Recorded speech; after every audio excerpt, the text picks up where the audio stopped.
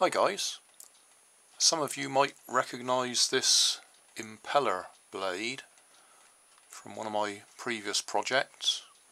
It actually comes from a solar vent which blows air out of my conservatory, or used to before I took the conservatory apart. But I was wondering whether I could use it to make a Coanda Effect car. You'll have to bear with me on this if you've no idea what Coanda Effect is. I've got a plastic mixing bowl here. I'm going to fit that on the front of it. I'm going to cut away this base bit that sticks up, and also cut away the outside edge because we just want a curved surface. And the idea is this spins round, pushing air directly outwards, but because of the motion of the air it'll actually attach itself like a skin effect over the edge of the curve. So instead of flowing directly out, which is the way it will be pushed by these blades, it will stick to the edge of the bowl and push out the back. So it'll actually push a car forwards, even though the air should be pointing straight out. So I'll use one of my old chassis, rubber band powered car chassis, mount this on it, put an electric motor through the middle to spin it, and see if it works. I've trimmed the bottom edge off the bowl as best I can, and trimmed the lip from round the outside, so that now fits fairly close. So I'll drill a hole in there so the motor can fit from the outside, from the inside.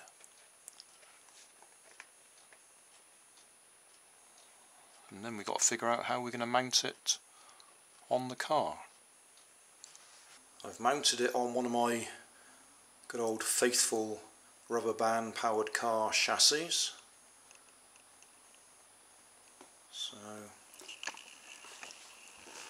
we'll see if it works.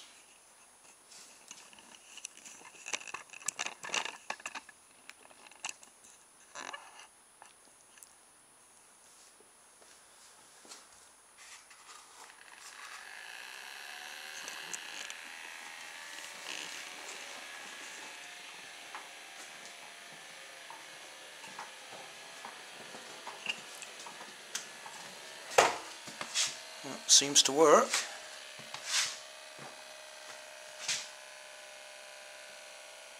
Oh, I can smell the motors overheating.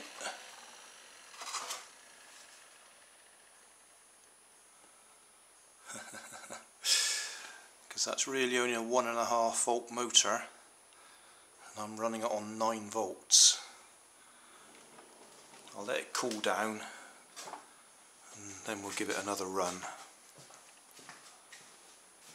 The main problem with it overheating is it melts the hot glue that I got it holding in place with. Well, that and the fact that it burns out. I'll give it one more go, but I think I may have cooked that motor.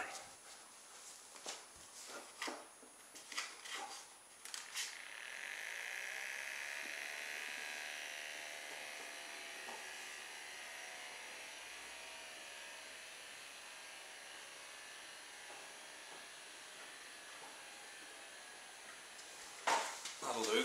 There's a definite smell of hot wire or hot motor at the moment, and that's hot to touch if I put my finger actually on the motor. So we'll leave it alone, we'll call it a day there. That was a success. So that's another Coanda Effect car.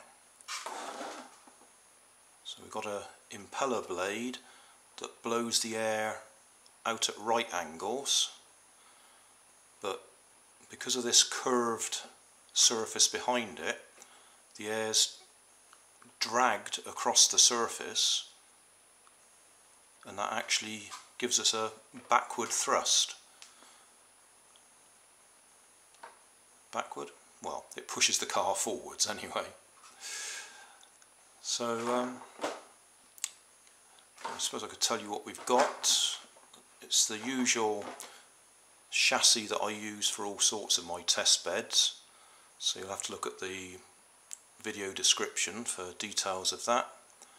It's a mixing bowl, plastic mixing bowl, that I've cut the lip off it and cut the base off it so that the air can flow straight over it, and then all the black bit is just polystyrene pizza trays used as bracing to hold it all still. It's a 1.5 volt battery, 1.5 volt motor that I'm running off one of my 9 volt rechargeable batteries, and that is rather overdoing it. I could probably have put a better motor in there, but that was the one that was available at the time. So, job done.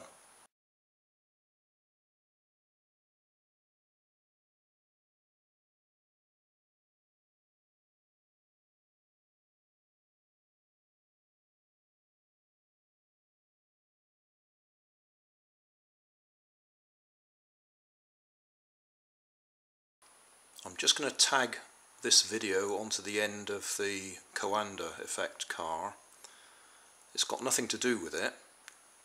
I made this earlier today, and in the video that I uploaded we were having a bit of trouble because the body was so flexible that the wheels were rubbing on the bodywork. So I've made a minor modification. I've moved the position of the axle tubes to a more rigid part of the bodywork, and I've also put some polystyrene pizza tray in there just to stiffen it up. It's just a little flat piece of pizza tray that's going right across the bodywork in line with the axle tubes. So now they can't rub against the body anymore. So if I turn it on, it ought to go.